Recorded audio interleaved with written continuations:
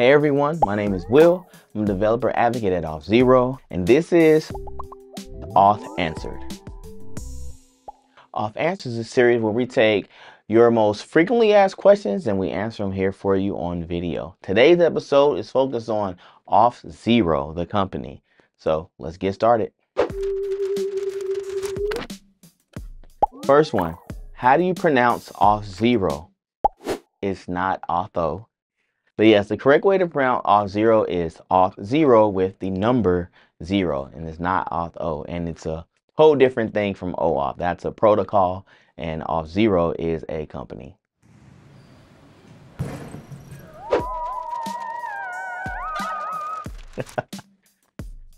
Second question, does Auth0 support passkeys?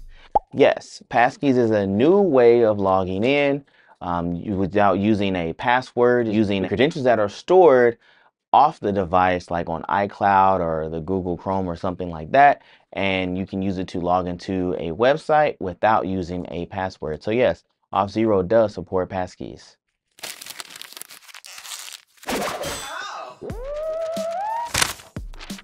Next one, does Auth0 use cookies?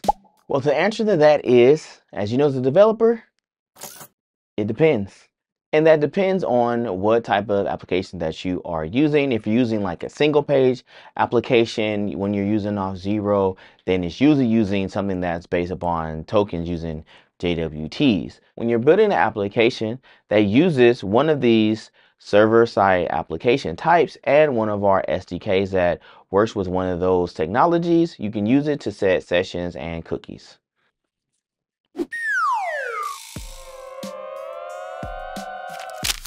All right, what does Auth0 do? What Auth0 does is we provide authentication and authorization technologies, SDKs, so you don't have to. Instead of implementing all these things on your own as a developer, yes, you can. I know you love to tinker, but with Auth0, we can do it for you so you can worry about things that you want to worry about, like serving your users or adding new features and things like that.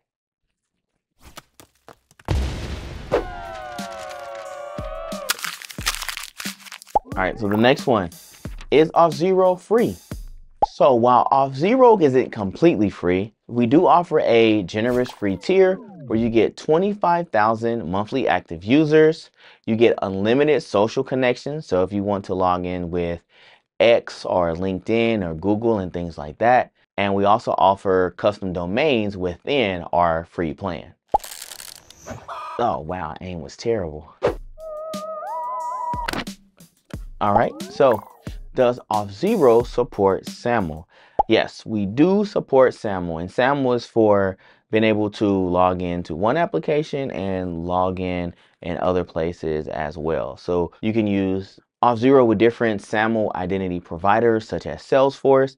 You can use Auth0 as an identity provider themselves when you're making your SAML request for your users, or you can use Auth0 as a service provider which will route the request to an identity provider for you.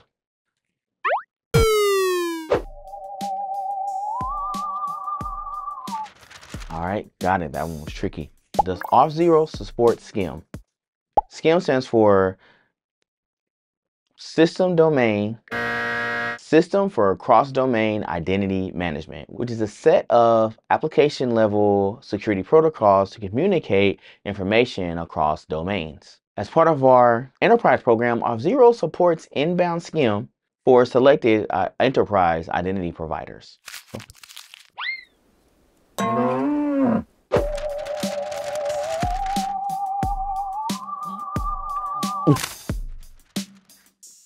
All right, so the next one is, does Auth0 store user data? So yes, Auth0 does store your user data, and you can manage it within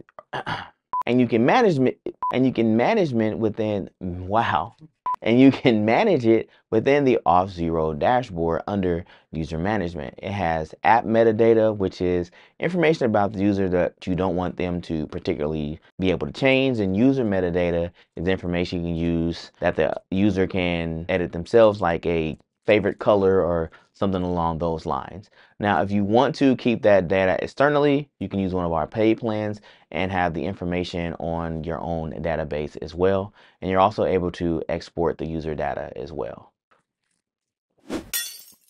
All right, next question. Does Auth0 use OAuth? As I said earlier, OAuth is a protocol, which is more correctly at this time of this recording is OAuth 2.0. Auth0, yes, we use OAuth 2.0 as a authorization framework to grant permission to resources, because that's what OAuth 2.0 is used for. It is a authorization protocol.